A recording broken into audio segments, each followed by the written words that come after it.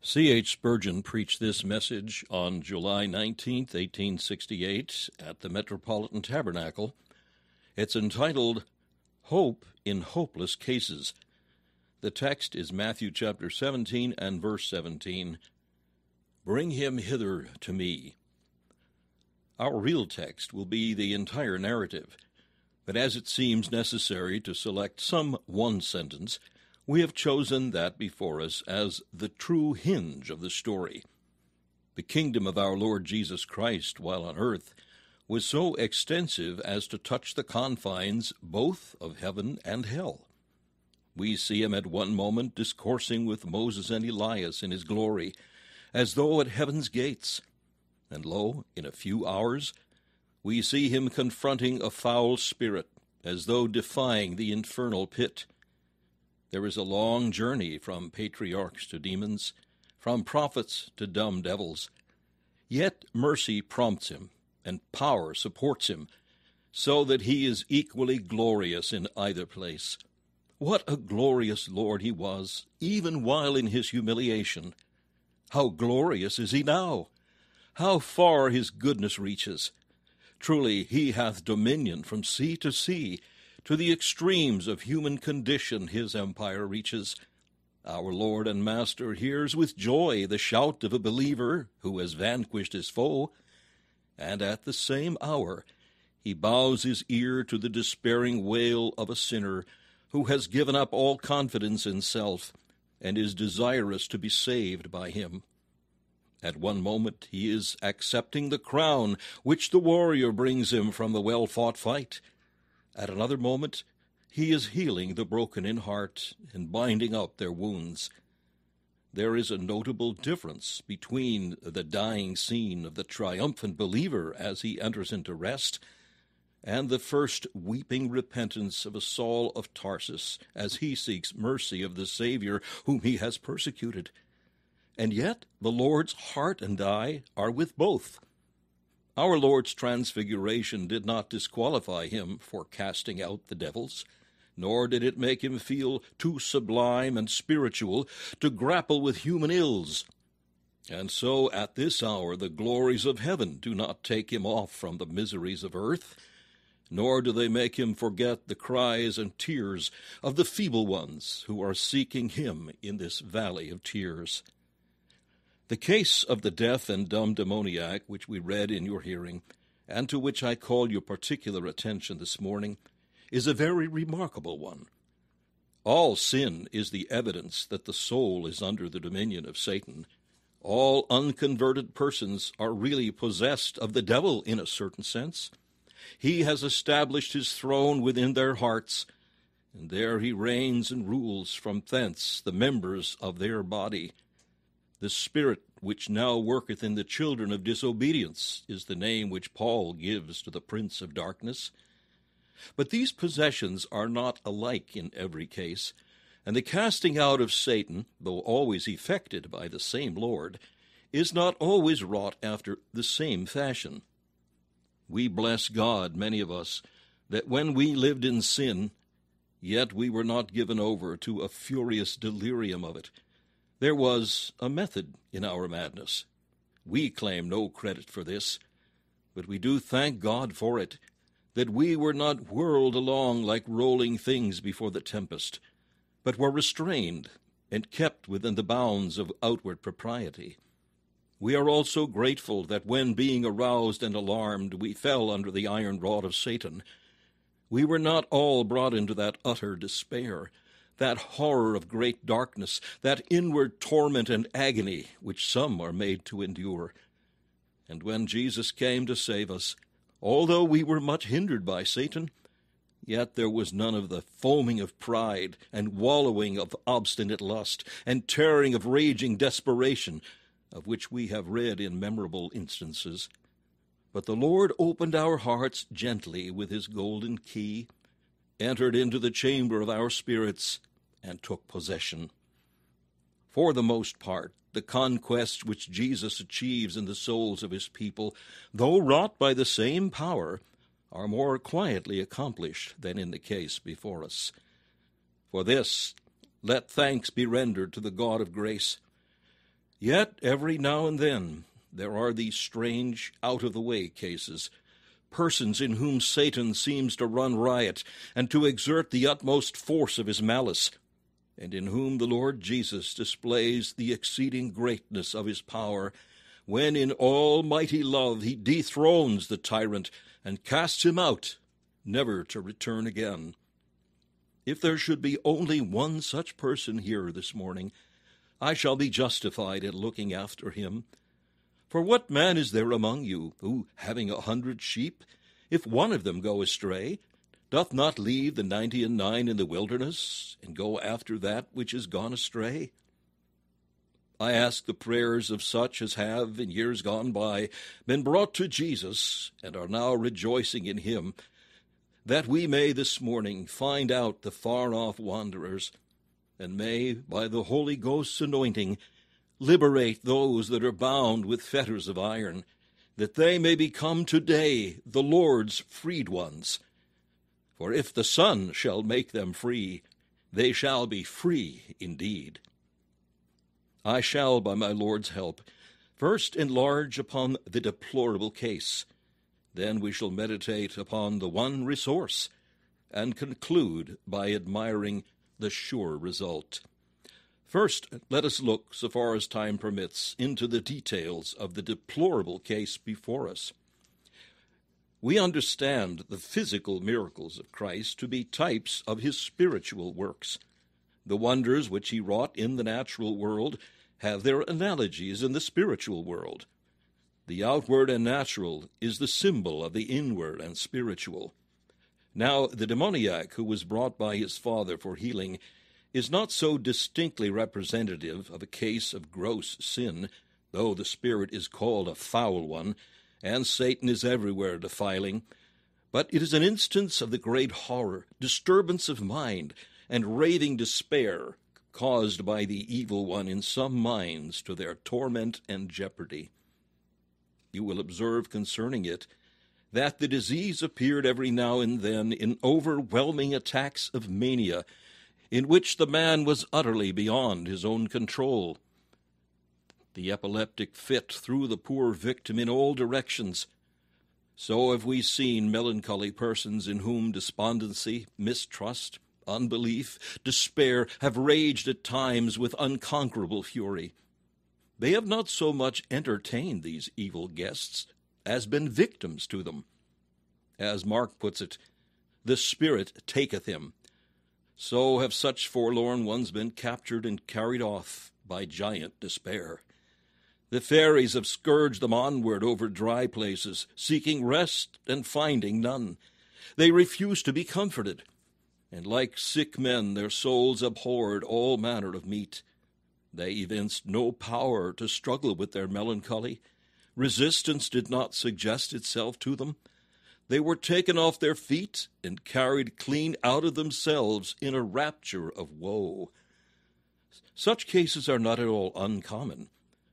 Satan, knowing that his time is short, perceiving that Jesus is hastening to the rescue, lashes his poor slave with excess of malice, if by any means he may utterly destroy his victim before the deliverer arrives. The poor patient before us was filled at such times with a terrible anguish, an anguish which he expressed by foaming at the mouth, by wallowing upon the ground, and by crying out. At such times, in his dreadful falls, he bruised himself, and his delirium led him to dash himself against anything which stood before him, so causing to himself new injuries. None can tell but those who have felt the same what are the pains of conviction of sin when aggravated by the suggestions of the enemy. Some of us have passed through this in our measure, and can declare that it is hell upon earth. We have felt the weight of the hand of an angry God. We know what it is to read the Bible and not find a single promise in it that would suit our case, but rather to see every page of it glowing with threatenings, as though curses like lightning blazed from it. Even the choicest passages have appeared to rise up against us, as though they said, "Intrude not here. These comforts are not for you. You have nothing to do with such things as these. We have bruised ourselves against doctrines and precepts and promises, and even the cross itself. We have prayed, and our very prayer has increased our misery. Even against the mercy seat we have fallen, judging our prayers to be but babbling sounds obnoxious to the Lord.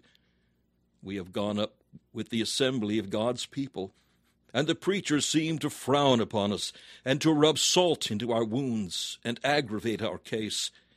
Even the chapter and the hymns and the prayers appeared to be in league against us, and we went home to our retirement more desponding than before. I hope none of you are passing through such a state of mind as this, for it is of all things, next to hell itself, one of the most dreadful, and in such a plight men have cried out with Job, "Therefore I will not refrain my mouth. I will speak in the anguish of my spirit. I will complain in the bitterness of my soul. Am I a sea or a whale that thou settest to watch over me?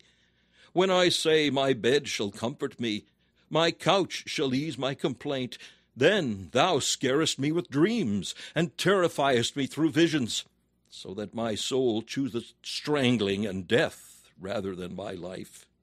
I loathe it. I would not live alway. Let me alone, for my days are vanity." Thanks be unto God. The issues out of this slavery are often such as make angels sing for joy. But while the black night endures, it is a horror of darkness indeed. Put a martyr upon the rack, or even fasten him with an iron chain to the stake, and let the flames kindle about him. And if his Lord shall smile upon him, his anguish will be just nothing compared with the torture of a spirit scorched and burned with an inner sense of the wrath of God. Such a man can join in the lament of Jeremiah and cry, "He hath set me in dark places, as they that be dead of old. He hath hedged me about, that I cannot get out. He hath made my chain heavy. Also when I cry and shout, he shutteth out my prayer. He hath bent his bow, and set me as a mark for the arrow. He hath caused the arrows of his quiver to enter into my reins. He hath filled me with bitterness. He hath made me drunken with wormwood." The spirit of a man will sustain his infirmity, but a wounded spirit who can bear? To groan over unforgiven sin, to dread its well-deserved punishment, to fear the everlasting burnings, these are things which make men suffer with an emphasis and make them think life to be a burden. We learn from the narrative that the evil spirit at times, when it took full possession of the man, sought his destruction by hurling him in different directions. Sometimes it casteth him into the fire, and sometimes into the water. So is it with deeply distressed souls. One day they seem to be all on fire with earnestness and zeal, with impatience and anxiety.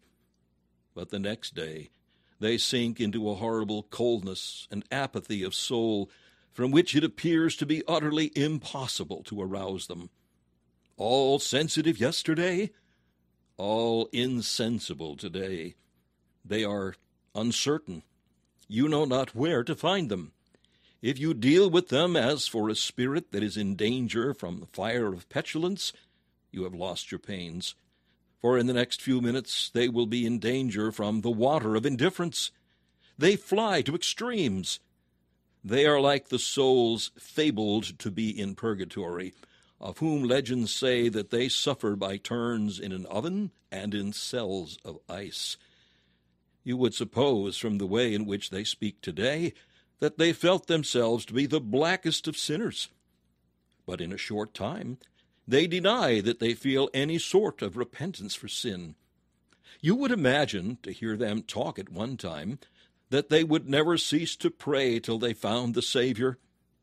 But by and by they tell you that they cannot pray at all, and that it is but a mockery for them to bend the knee.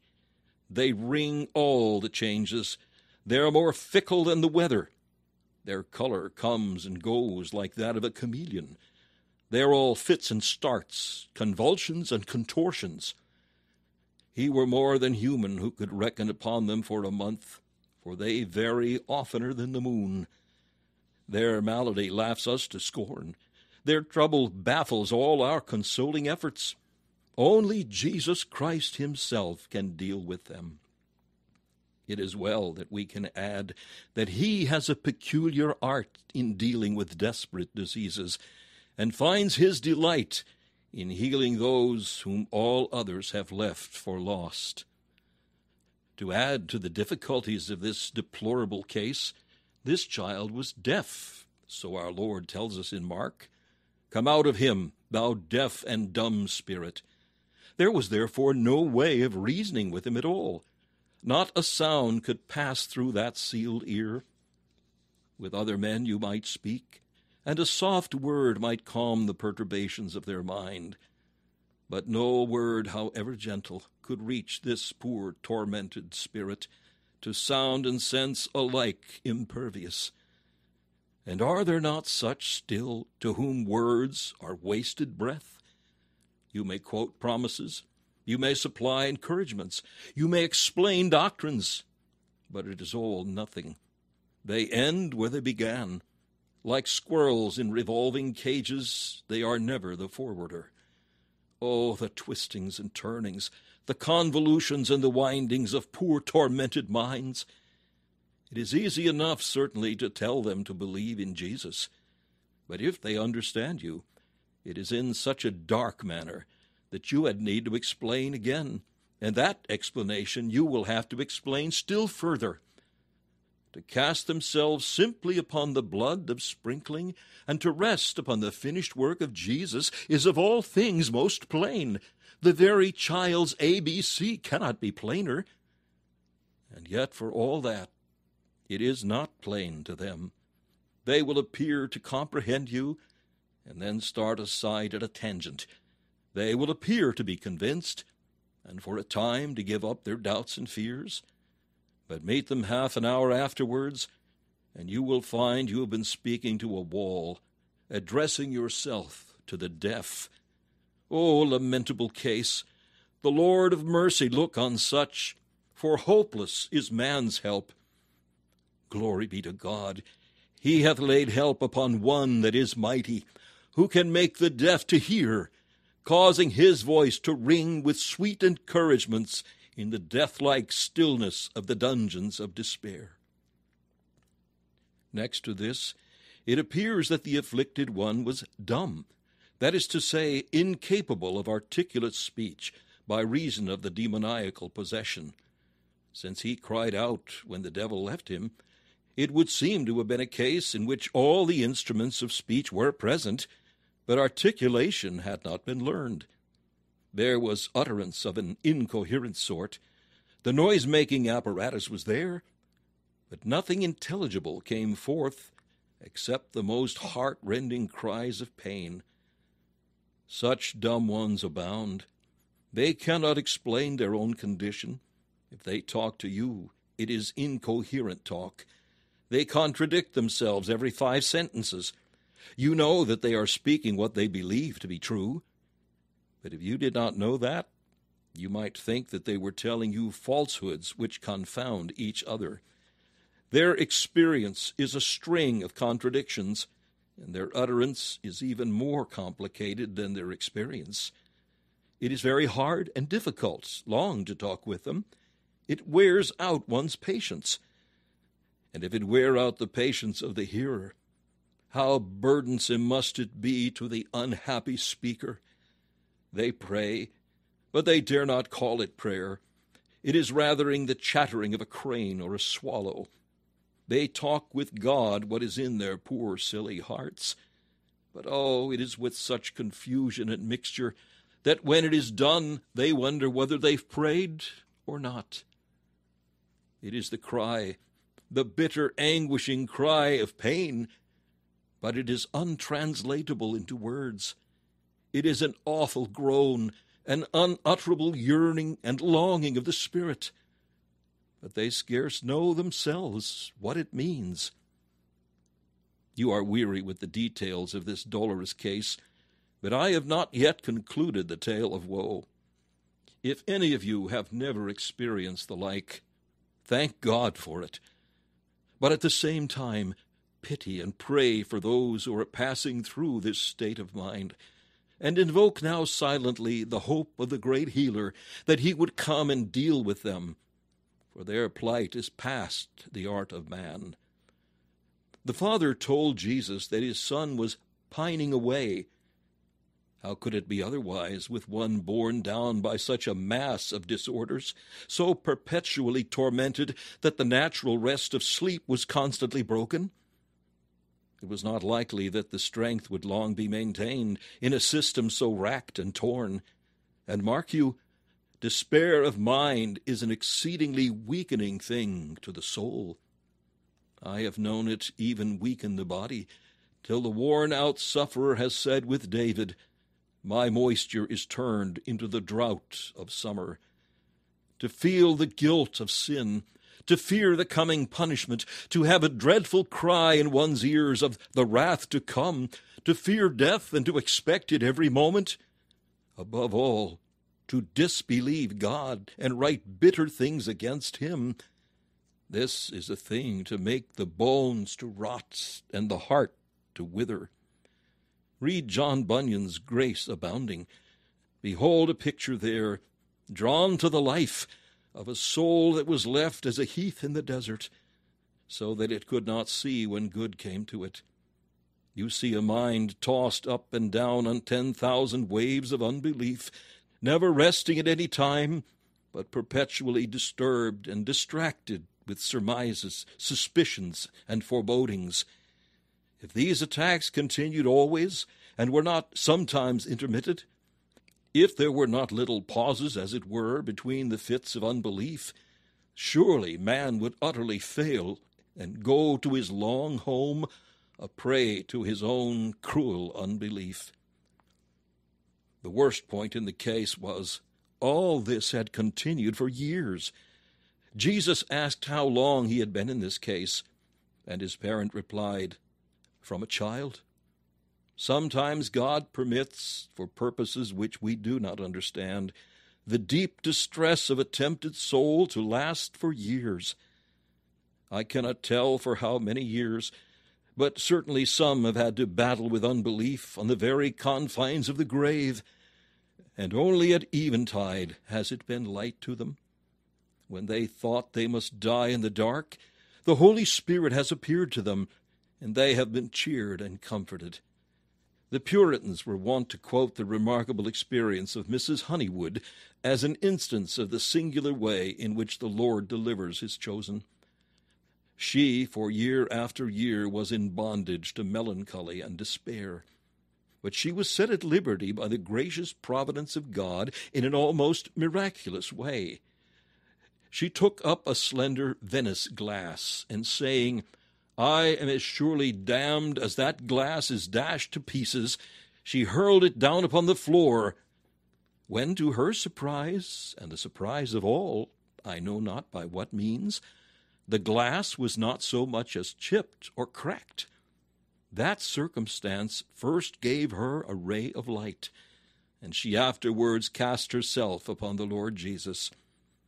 Sometimes extraordinary light has been given to extraordinary darkness. God has brought up the prisoner out of the innermost ward, where his feet had been fast in the stocks, and after years of bondage, he has at last given perfect and delightful liberty. One more thing about this case. The disciples had failed to cast the devil out. On other occasions they had been successful. They said to their master, "Even the devils were subject unto us." But this time they were utterly foiled. They did their best. They appear to have had some faith, or they would not have attempted the task. But their faith was not at all equal to the emergency. Scribes and Pharisees gathered around them, began to mock them.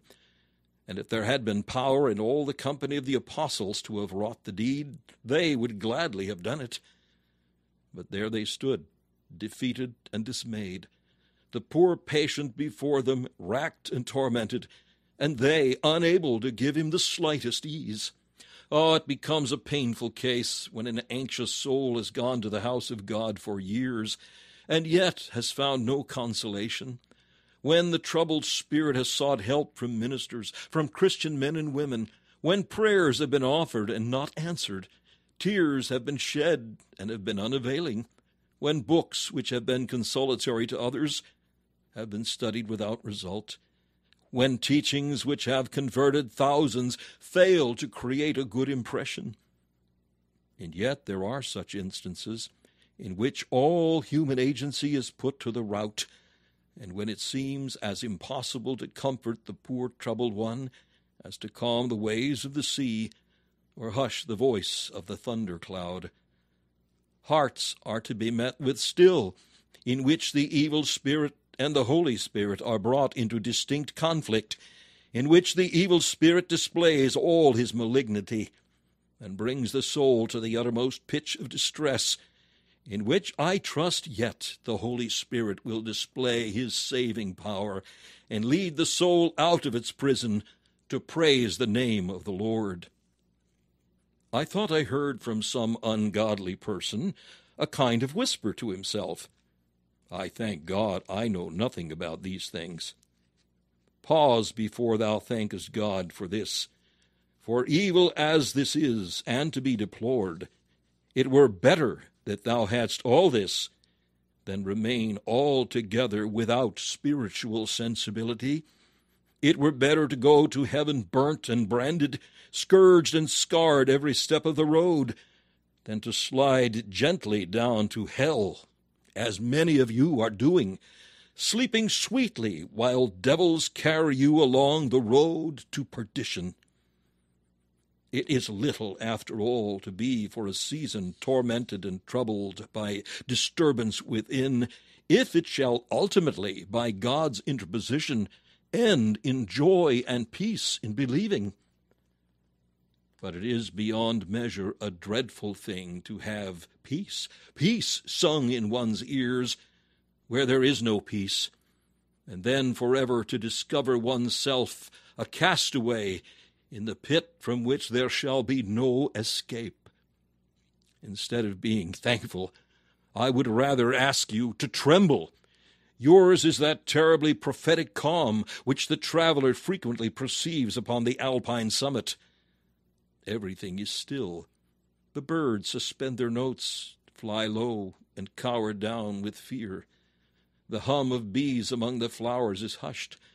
A horrible stillness rules the hour, as if death had silenced all things by stretching over them his awful scepter. Perceive you not what is surely at hand? The thunder is preparing. The lightning will soon cast abroad its mighty fires. Earth will rock. Granite peaks will be dissolved. All nature will shake beneath the fury of the storm. Yours is that solemn calm today, O sinner. Rejoice not in it, for the tempest is coming, the whirlwind and the tribulation which shall sweep you away and utterly destroy you. Better to be molested of the devil now than to be tormented by him forever. I have thus brought before you a very dolorous subject.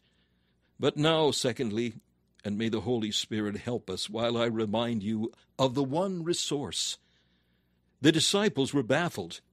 Oh, the Master, however, remained undefeated and cried, "Bring him unto me." We ought to use the means so far as the means will go.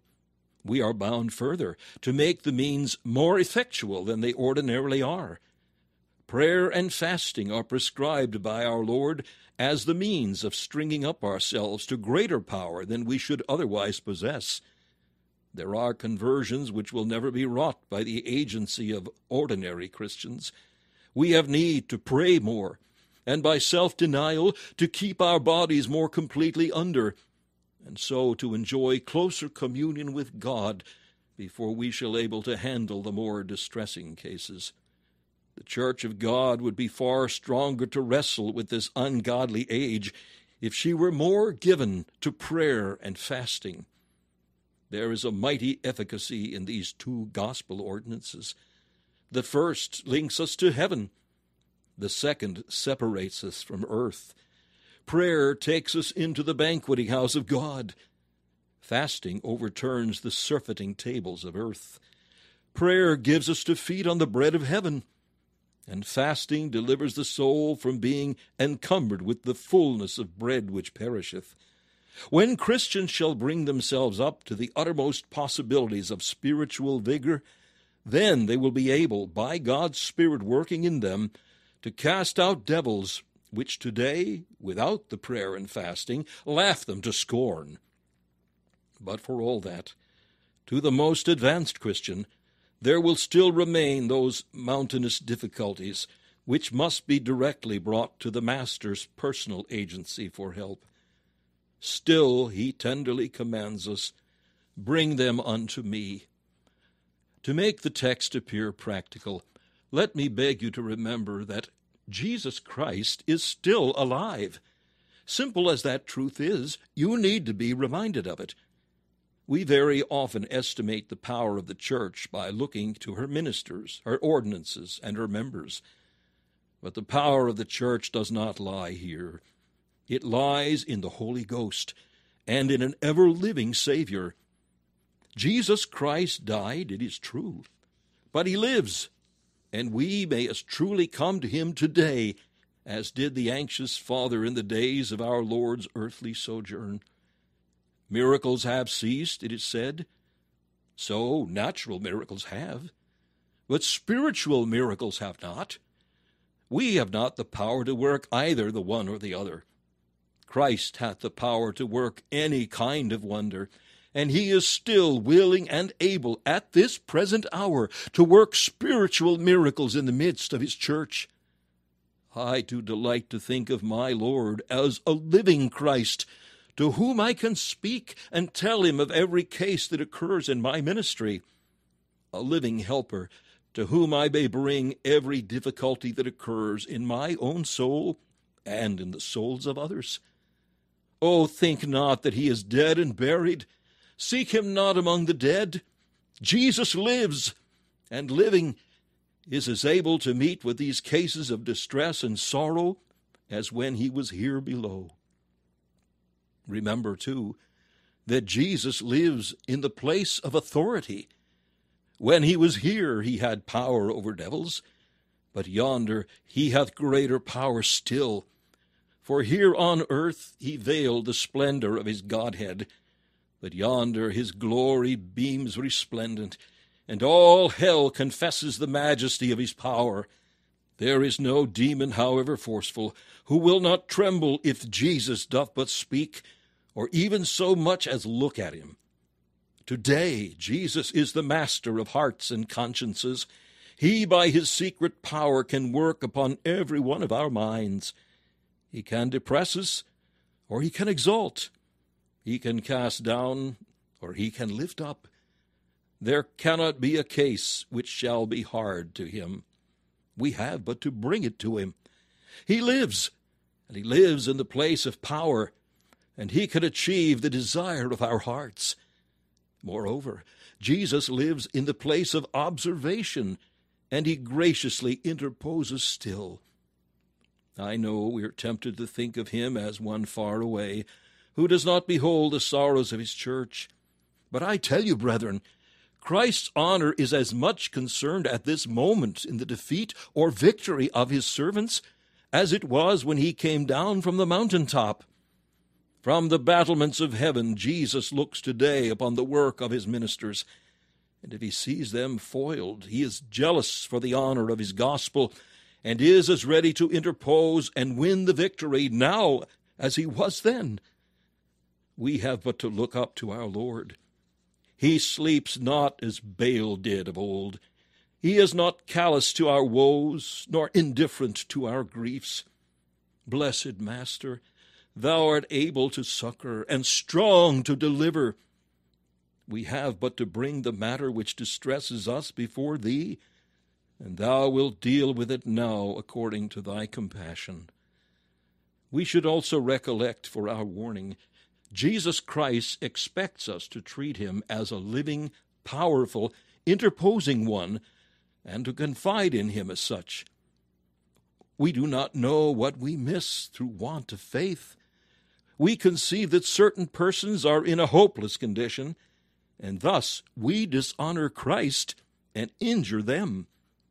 We leave some cases and give them up instead of presenting them constantly to him. We limit the Holy One of Israel. We grieve his spirit and vex his holy mind.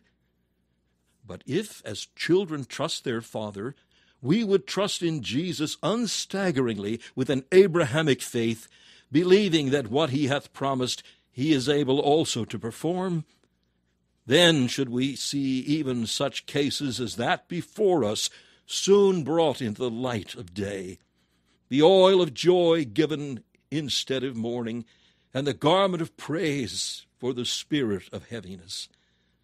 Now I earnestly urge parents and relatives, and any who have children or friends in distress of mind, to make a point of taking their dear ones to Jesus.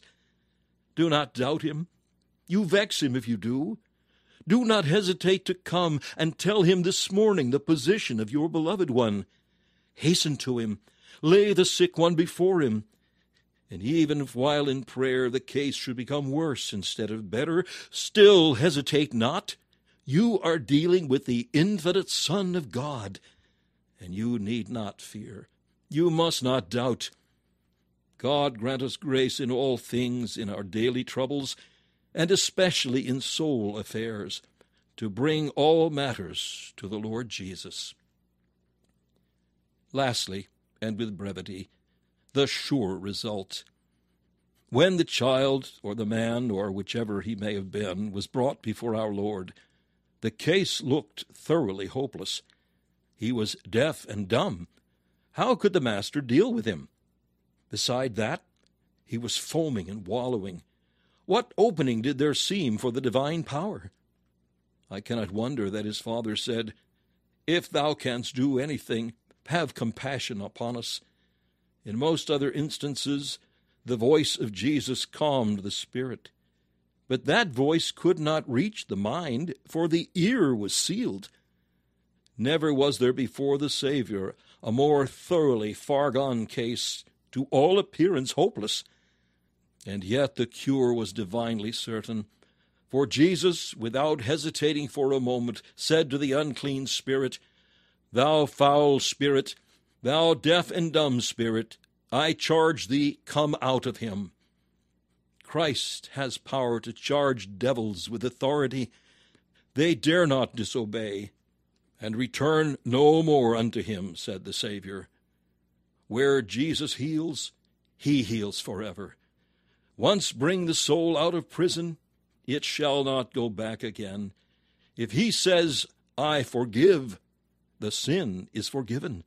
If he speaks peace, the peace shall be like a river that never ceases, running until it melts away into the ocean of eternal love.